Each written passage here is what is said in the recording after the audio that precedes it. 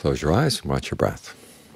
Make up your mind you're going to stay right here with the breath and let the breath be as comfortable as you can.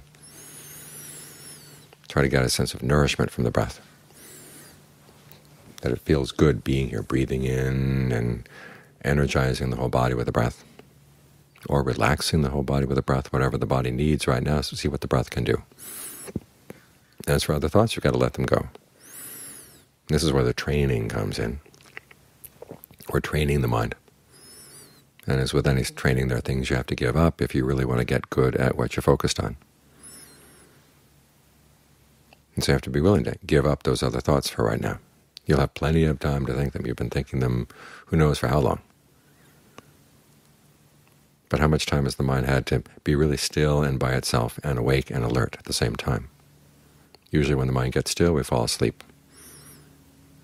But that's not really strengthening. It just gives you a little bit of rest. But if you are able to maintain this focus while you're alert, okay, that requires mindfulness and requires concentration. These qualities are good to have, good to practice, good to develop.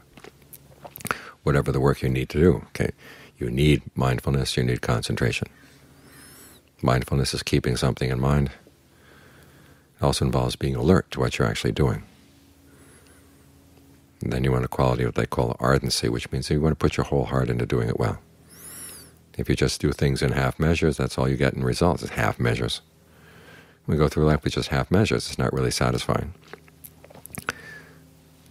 So if you want something whole and good, you have to give your whole heart to it, and you have to be really good at what you're doing. So give yourself to the meditation for right now. And you'll strengthen these qualities, mindfulness, alertness. All these things are things you need, whatever your task in life.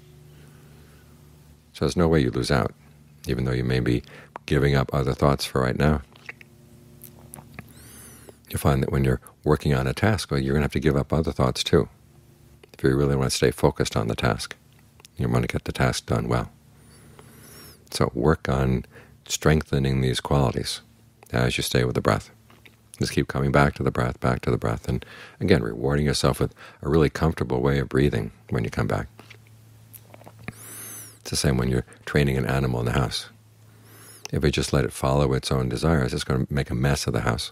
You want to show it that you mean business. It's not going to like it at first, but after a while, as you give it rewards, and it finds that life for it is a lot more peaceful too. It's not getting beaten up all the time for making a mess. That way you benefit, you don't have messes to clean up, and you get along much better with the animal. It's the same way with your mind.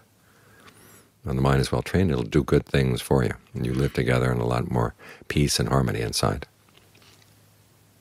So it's good to put up with some of the difficulties of the training because the rewards are much greater. A peaceful mind, a harmonious mind, a mind that's strong in doing its duties, a mind that you can depend on. These are all things that we want. So we have to make sure the causes for these things, the training that gives rise to these things, is something that you really do well. So work at it every day. Give yourself some time every day to work at this. You brush your teeth every day, you comb your hair every day. Well, make sure that you look after your mind every day as well, because it's a lot more important.